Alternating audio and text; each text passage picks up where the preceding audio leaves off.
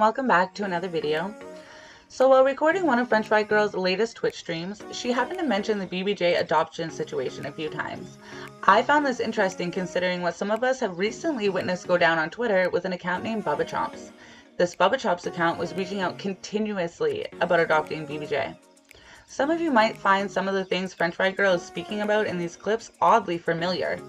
I tried to go back and look and find some of the screenshots of the whole ordeal, but by the looks of it, the socials and YouTube channels of this account have been deleted.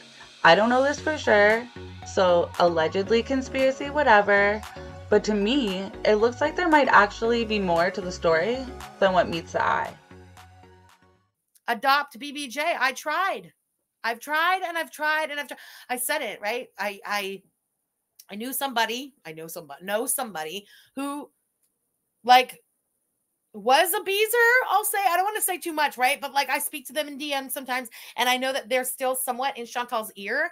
And I offered to buy BBJ for an astronomical price just to get her out of there and even sign an NDA. I wasn't going to tell a soul that I even had BBJ. I tried. She wouldn't do it. So I don't know what more to do. You know, I would love to. FFG, make the offer again. Don't let her put BBJ down. Like, I'll make the offer again, but I think, you know, I forget, you guys have said before what a lot of people think is something oppositional, something she has. And it's like, in my opinion, it's sort of almost spiteful. It's out of spite. She would rather the cat just like expire or God only knows, be in a shelter, be put down, I don't know, that give the cat to me or sell the cat to me and have me sign. You guys were never going to even know that I was going to have that cat. I was full ass willing to sign an NDA.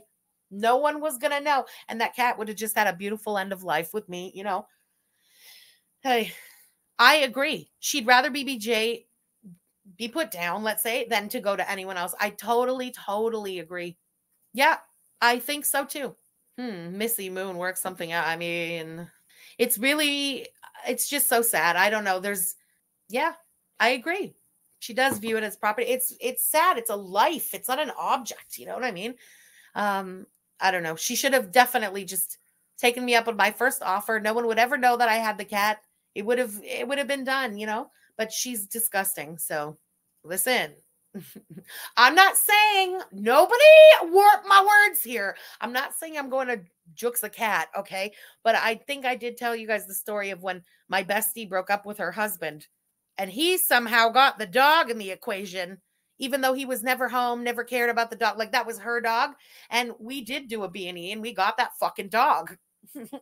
I never regretted it a day in my life. We did it, you know. Now, like I said, I'm going to repeat it. I did not say that I'm going to break in anywhere to steal BBJ. She should just have taken me up on my offer to buy the cat, you know. Oh, sorry, guys. I forgot to re-mention. It's true. Okay, the whole angle of Chantal not taking up on the offer, okay.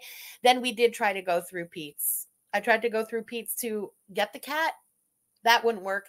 Then I tried to go through Pete's, if you guys remember, I was going to pay for a mobile vet to come to their house and have like a vet visit and whatever they would need done for the two of them. And that was also a no. So, I mean, Pete's is no help at all. I agree. It takes a special kind of psycho to say no to somebody just offering to send a vet to your house and pay for the visit for your two pets. Shit. Like I would have been like, yeah, sure. You know what I mean? What kind of a psychopath wouldn't do that?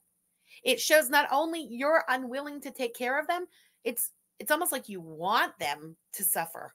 You're going out of your way to make sure that they suffer.